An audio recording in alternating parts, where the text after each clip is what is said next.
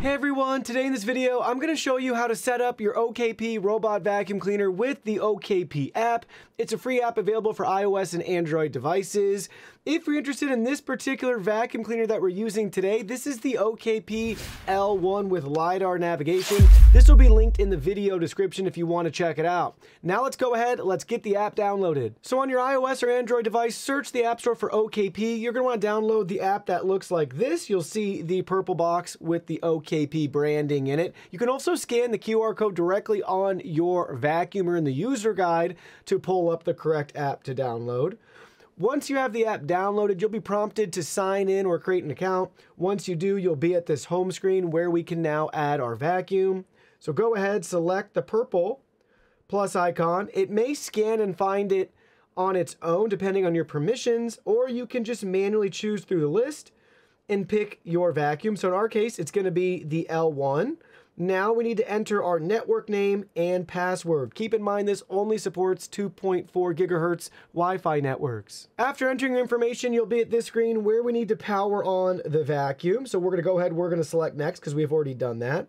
Now we need to configure the network. So we got to hold the start pause button for 3 seconds and release it after we hear voice guidance.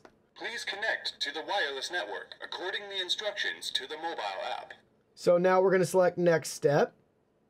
Now we need to connect to the robot's hotspot. It's going to show up as Smart Life with a bunch of numbers, characters. Here's our network, Smart Life-63AE. Yours should look similar. We're going to connect to it, then go back into the app. Now we're ready to select Continue to Add. And now it's going to work on pairing the vacuum. Connection was successful. That took like 15-20 seconds at the most. Now it's been added and we can give it a name. Currently they have it as Strawberry. That's fine. Let's select Put into Service.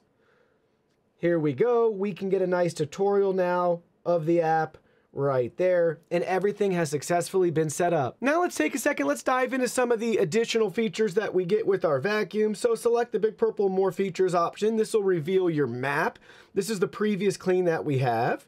So the first option up, we can basically pick a cleaning area by point.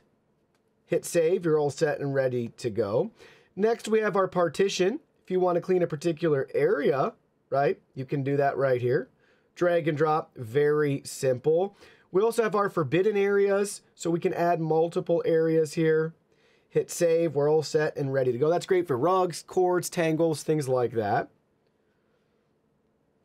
Then moving right along, you'll see our cleaning time, cleaning area, all of our different control options, start, clean, go back to charge, different suction levels, find the robot, our schedule, remote control so we can drive it around or have it return to home to charge, upgrade, and then we have our additional settings here that go through product specific information as well as our map management. So we do have multi-map support right here. So there's our map 1, our current map. Then we can go back and then you'll see we have our records. This has now been populated from some of the different cleans that we've done. And you'll see it has the nice map for us right there, cleaning time and cleaning area. So very detailed and thorough with a lot of settings all within the More Features section.